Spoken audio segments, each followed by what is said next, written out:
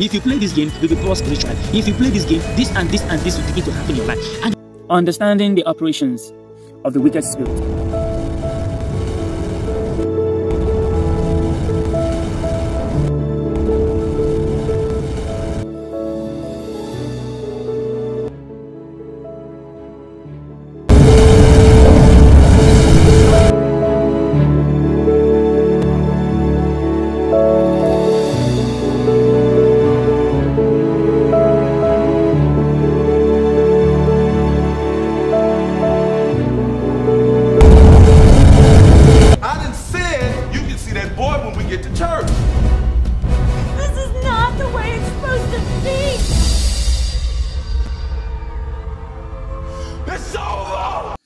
We continue this message from part 1. This is the unfaithful steward that we are talking about. And I'm talking to my fellow Christian. And I'm praying for you that God will give you the grace to be a trustworthy and faithful steward in the name of Jesus. This message will transform your life. This message will bring you closer to God in Jesus' name. Don't be a prodigal steward who goes ahead to waste and squander his money. You wandered out of palace as a child of God when you are once a Christian, and suddenly you wandered out of Christianity into the world. You backslided. You backslided because of one reason or the other. You are not a trustworthy steward. You are a prodigal steward. A backsliding Christian is a prodigal steward. Anything that will make you to leave the house of God, to stop serving God, to turn your back on God.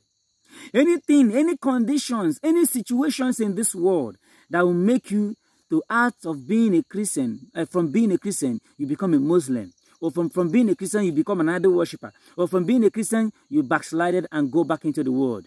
You have left the palace. Because the house of God is a palace. You have left the palace where everything is available. And woe unto you, if God forgive you, you couldn't come back early or on time before you die. You will rest, you will end up in hellfire.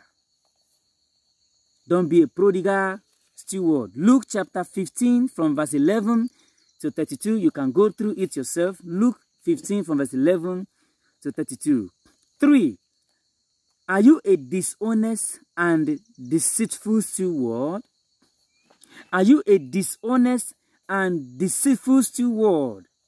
Is a question I'm asking you because we read the Bible passage together in the book of Luke. How deceitful, how deceptive the steward was. And what the Bible says in verse 2. Let's read that place again. Luke chapter 16 verse 2.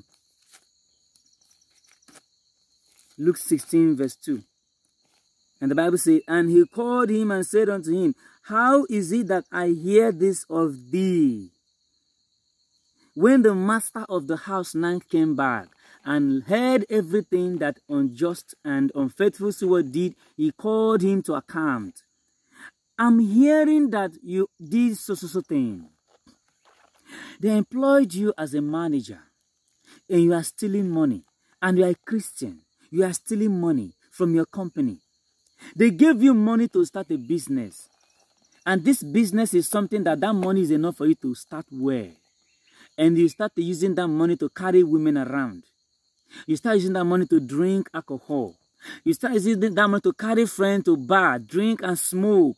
Carry women to hotels and sleep with them. And you squander the money. And then the remaining one out of righteous life, you bring them out. Or you bring them back to the boss, to the person who gave the money and say, well, I couldn't do this business. The business is not going well. And you are giving flimsy excuses. You will give account. And this man here, he was called to account. And he said, and he called him and said unto him, how is it that I hear this of thee? Give an account of thy stewardship. For thou mayest be no longer steward. Give an account of your stewardship. Are you a worker in the house of God? Are you an usher in the house of God? Are you a minister in the house of God? What is it you are doing for God? Are you an instrumentalist? Are you a choir member? Are you a choir mistress? Are you faithful in your stewardship? Or are you a dishonest and deceitful steward? It's a question you need to answer yourself. Are you faithful in your position in the house of God? What are you doing? Are you the type that you do eye service? You only work when the man of God is coming, so the man of God can see, you are hardworking. At the presence of the servant of God, you are doing eye service. But when he leaves, you know you are a chameleon. You know you are a hypocrite. Is that kind of steward that you are? Are you a dishonest steward? I'm asking you. Answer the question yourself. As this man did. The Bible is saying that if you are not faithful, if you are not honest, if you are not truthful, if you are not true in your service in the house of God, you could lose that position. Many people are working in the house of God, whereas spiritually, God does not recognize them. Because the position they hold in the church as usher, complaining and murmuring, gossiping and backbiting, anger and malice, hatred and jealousy, wrath and all kinds of evil thoughts and imagination have already destroyed their work. The record of their work has been cleared. You are working as an usher, but you are complaining about your work. You are complaining about the man of God. You are complaining about everything in the house of God. You are working as a waiter, as a minister. You are working as a deacon. You are working as a choir mistress, but you are gossiping your fellow brethren. You are backbiting. You are keeping malice. Your work has no record. It is possible that all the work you have been doing, you have no record in heaven. There is no record for you. Because you use your mouth and the kind of life you are living to destroy the work. You are working in the house of God, but you are gossiping the man of God. You are talking against your pastors. You are talking against the ministers. You are a dishonest steward. God will not accept your work. I really need you to understand that the stewardship goes beyond what you read in that passage. He is talking also about Christians. He's talking about Christians. Your service at the house of God. What are you doing with the gift that God has given you? What are you doing with the gift that God has given you as a minister, as a child of God? Are you using it to make money? Are you selling it? You are using it to make fortunes out of people who are even poor? Remember that the gift, you received it free of charge. And you are going to give account of how you use the gift. Because you are a steward in the house of God. 3.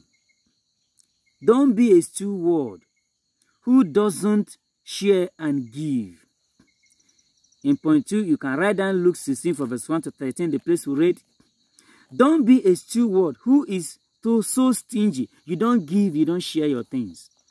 You are so tight-fisted and stingy. You give account of the money God has given you because He gave you that money for a reason. And if you are stingy with your money, you will give account of it. 4. Are you a steward that loves money too much? Remember we read about love of money there. Excuse me. Are you a steward that loves money so much? I want you to know that you will give account of that as well. 1 Timothy 6 verse 10. 1 Timothy 6 verse 10. Let us read 1 Timothy chapter 6 verse 10. 1 Timothy chapter 6 verse 10. And the Bible says here, for the love of money is the root of all evil, which while some coveted after, they have erred from the faith and pierced themselves through with many sorrows. Pierced themselves through with many sorrows. Let me explain something on this very point. Are you a steward that loves money too much? You love money so much that you go to the extent of doing money ritual, selling your soul to the devil, becoming a Satanist, a ritualist. And in the end of doing that, you are unable to escape. And now the devil has trapped you into his snare. And now you try to escape and he threatens you with death. If you leave, I will kill you. Many people have been plunged into sorrows because of money. A lot of people have lost their family, their children, their daughters, their sons, their brothers, their sisters to money. Because they love money too much, they kill their own family members to make money. And eventually, even their own lives were taken. Only very few of them escaped, and they are allowed today to tell the story. Love of money means you are not a faithful steward. Any Christian, any person, whether you are a Christian or not, that loves money too much cannot be a faithful and true steward. It is not possible. 6. Are you prioritizing earthly wealth over eternal treasure as a steward? Are you prioritizing earthly wealth over eternal treasure as a steward? Is a question you need to answer. Let us read this place in the book of Matthew chapter 6.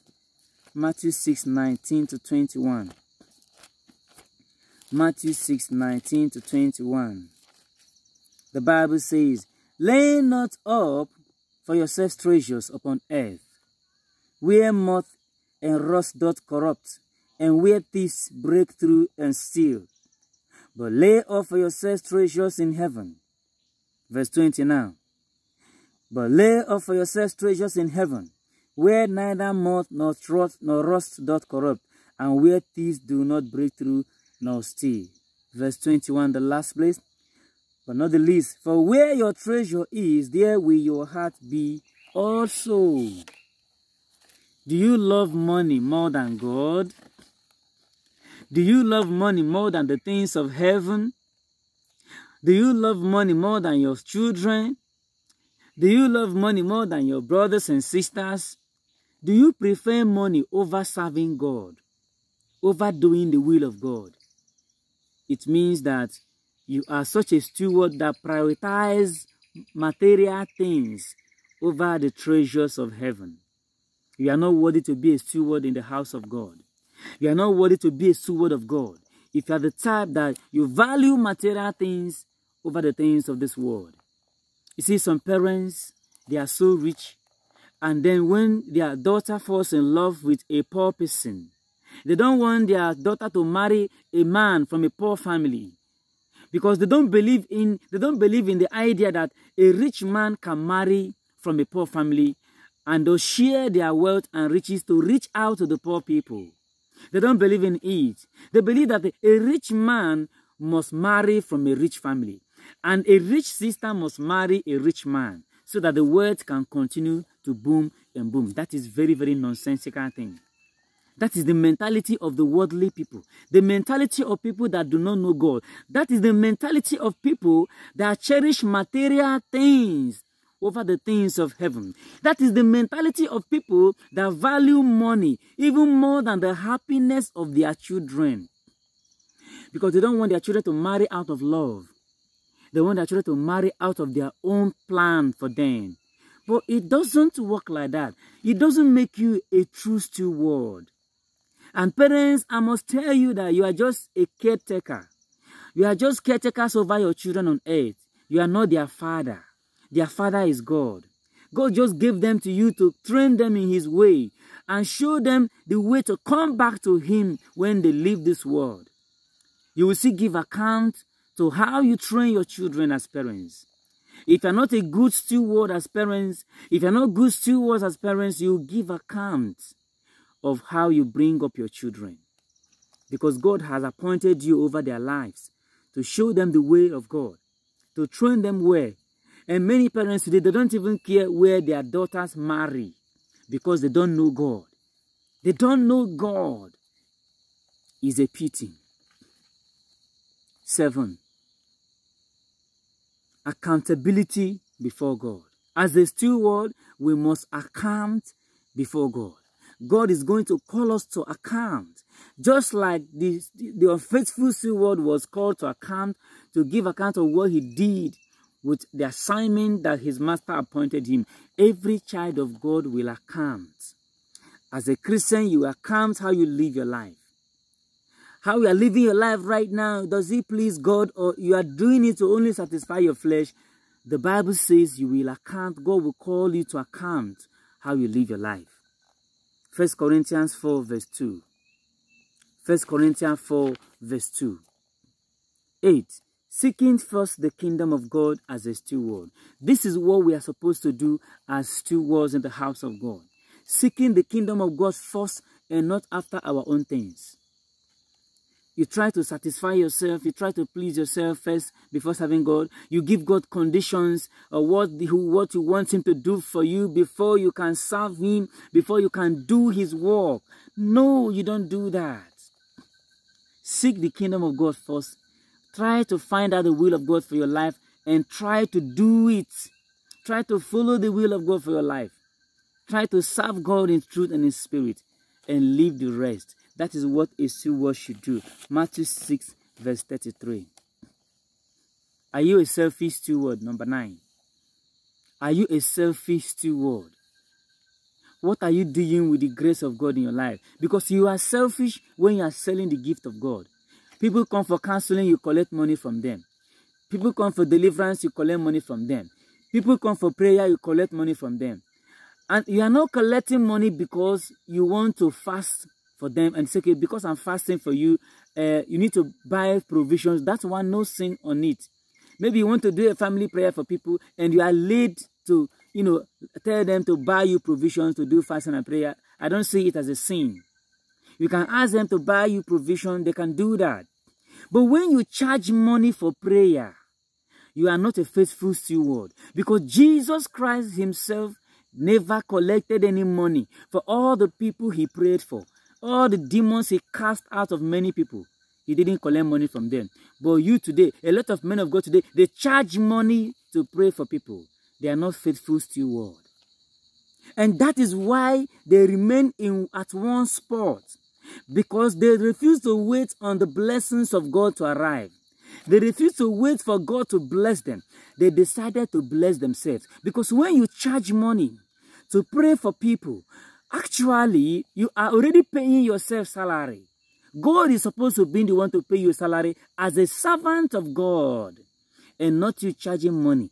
The moment you bring money into, you want to pray for people or do deliverance for them or family prayer for them, you have already taken the reward. It's God that's supposed to reward you initially. But because you charge money, God will allow you to suffer. The blessings that are already close to come to you, he will drive it far away from you because you didn't listen to him. He didn't ask you to collect money, and you go ahead and collect money and pray for people. Bible says, freely you are giving, freely give to others. But you collect money from people on your own accord to pray for them because of inconveniences. I know many men of God do that because of inconveniences, difficulties, hardship, lackness. God must allow you to pass through those conditions and situations before his blessings come. But a lot of men of God today, they charge money to pray for people. That is selfishness. You need to be selfless steward. Selfless steward.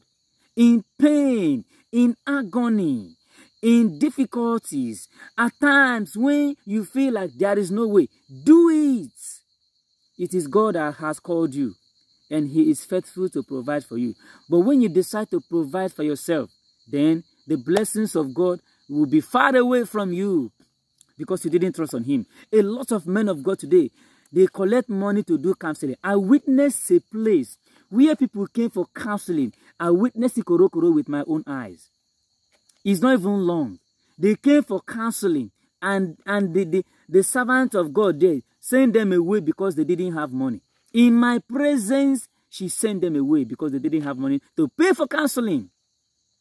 I'm telling you the reality of what is happening today. Which God are you expecting to bless you?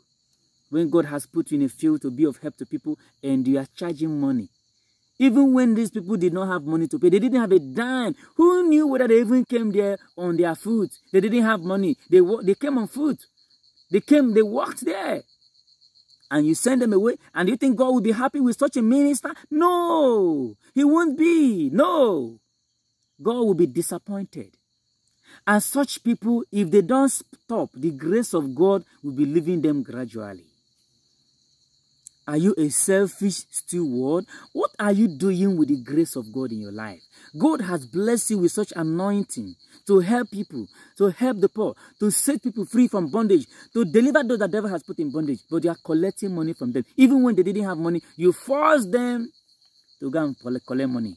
No, it's not right. You are not a faithful steward.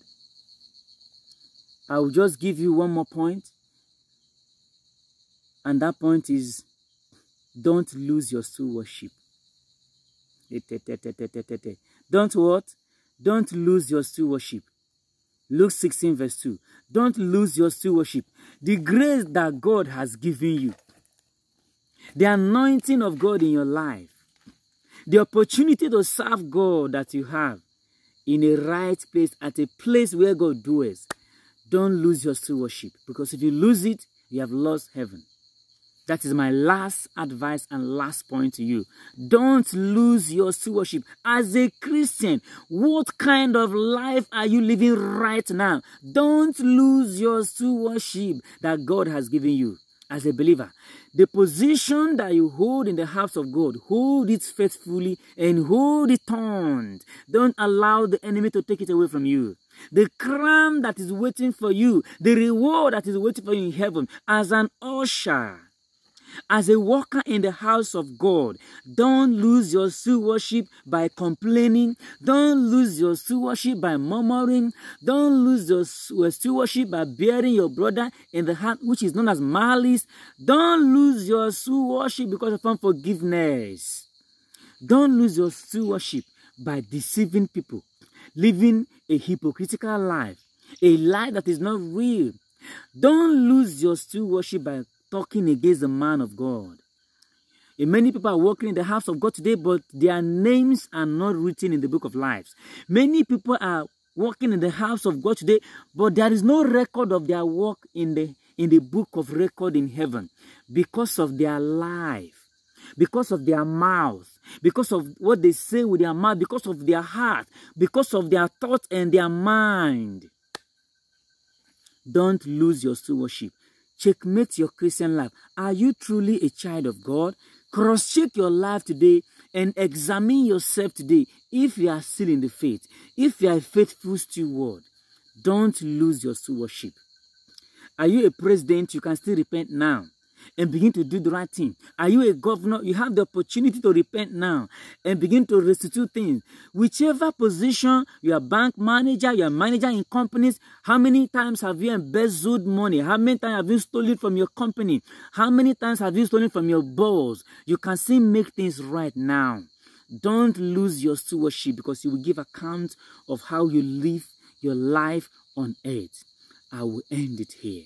And I believe that this message is going to transform your life. There are many areas I would have touched, but I can't finish everything on this topic. Maybe we'll start and continue another time in another way, in another dimension. And I pray that God Almighty will bless you through this message. Please, before you go, don't forget to subscribe to this channel for more.